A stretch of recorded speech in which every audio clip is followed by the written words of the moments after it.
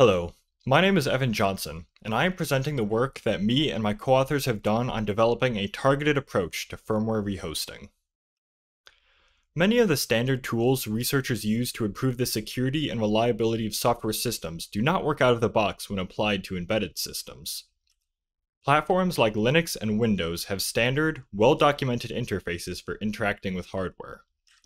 This means that tools just work. All you have to do is obtain the code you want to test, run it within an emulator like QEMU, and you can immediately apply techniques like fuzzing and dynamic reverse engineering. But the same is not true for embedded systems. When attempting to test embedded systems, obtaining the firmware and running it inside an emulator is the easy part. The problems come when that firmware attempts to perform I/O to hardware that may or may not really be present. This is because, unlike platforms like Linux and Windows, embedded systems often have non-standard or unique interfaces to their hardware. This makes testing in an emulation environment more difficult, as it is unlikely that the environment supports these non-standard interfaces. When we have the firmware running in an emulator without the hardware, the code will not run properly. This is because the firmware is going to expect to interact with the peripherals, for example, by reading from the peripheral's device registers.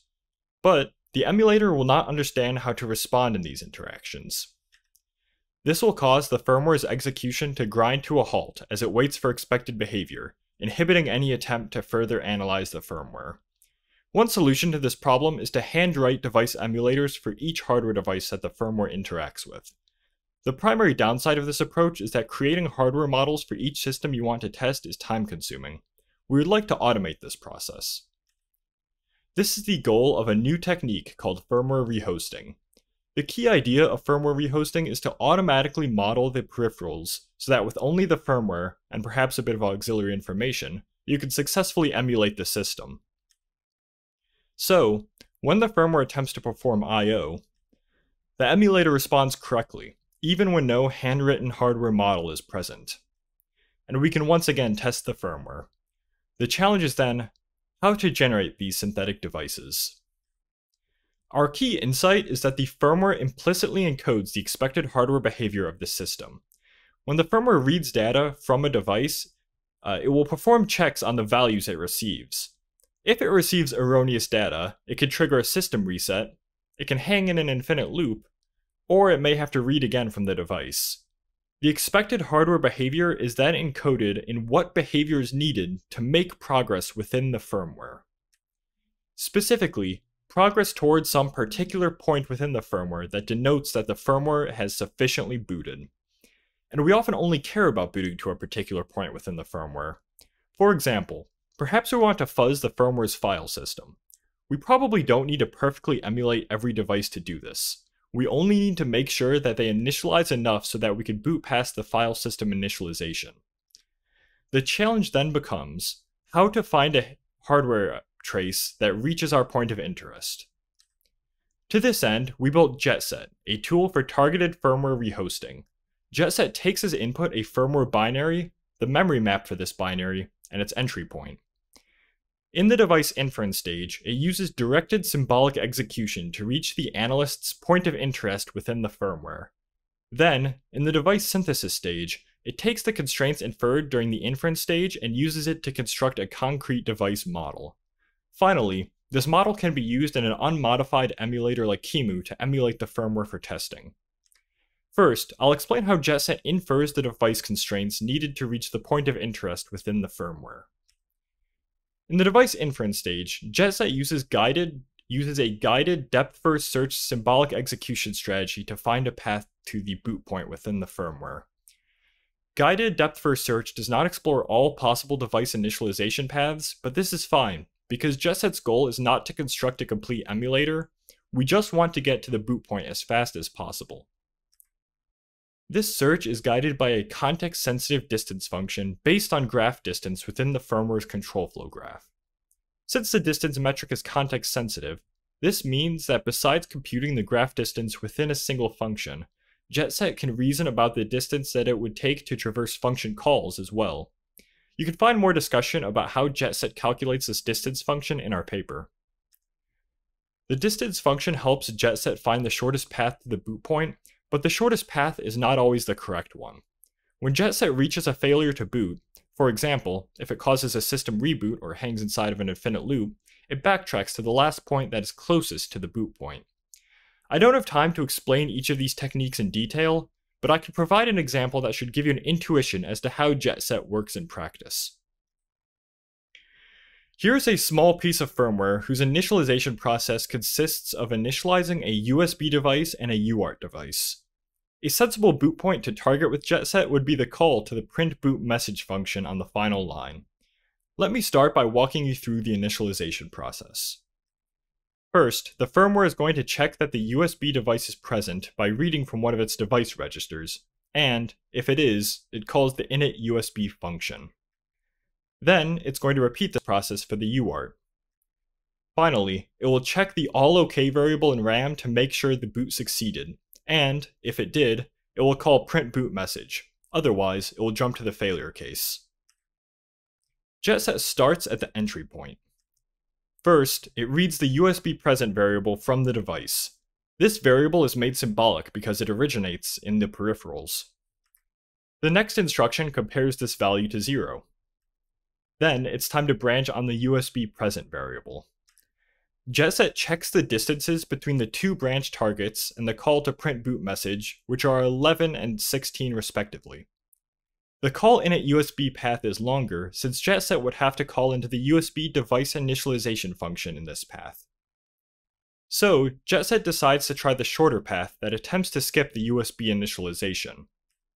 It goes through a very similar process for the UART device, branching on the UART present variable. Again, it attempts to skip the initialization. Now, it reaches the final branch, which branches on the allOK variable in RAM. Now, suppose the allOK variable is only set if one or the other device has been initialized.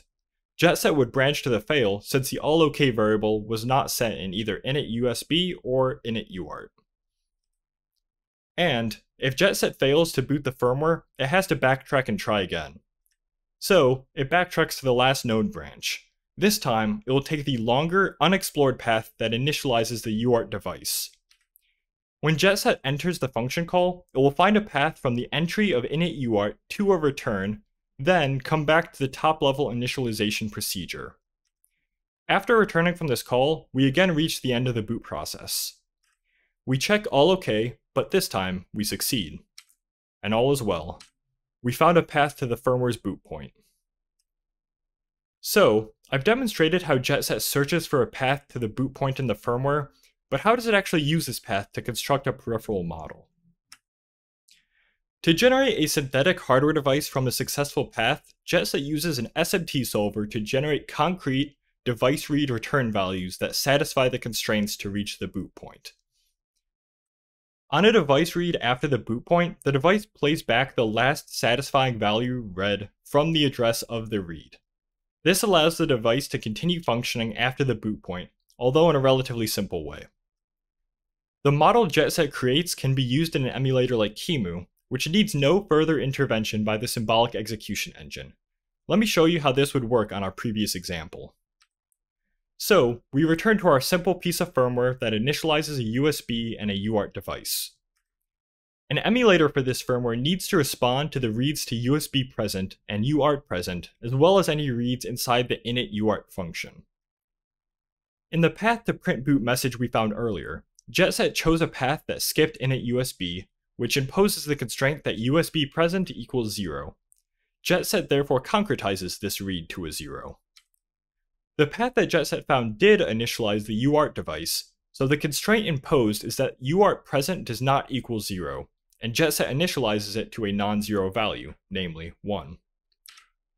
Similarly, Jetset will initialize any reads that occur inside the init UART function.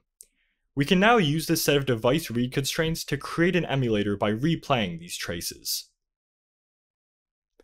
I've explained how Jetset searches for a path to the boot point in the firmware, and how it uses the constraints inferred during the search to construct a peripheral model.